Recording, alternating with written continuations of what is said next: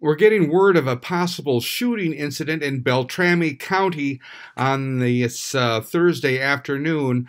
Confirmed a large police presence. This would be west of Bemidji and then north of Wilton on Highway 89. Photo here from an iNewZ viewer who says this is the location about 8 miles north of Highway 2 on Highway 89.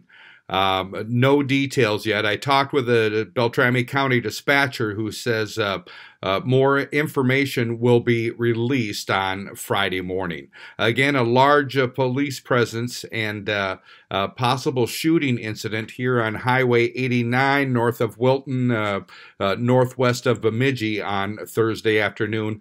Check back Friday morning for more details. I'm Neil Carlson reporting for iNewZ.TV.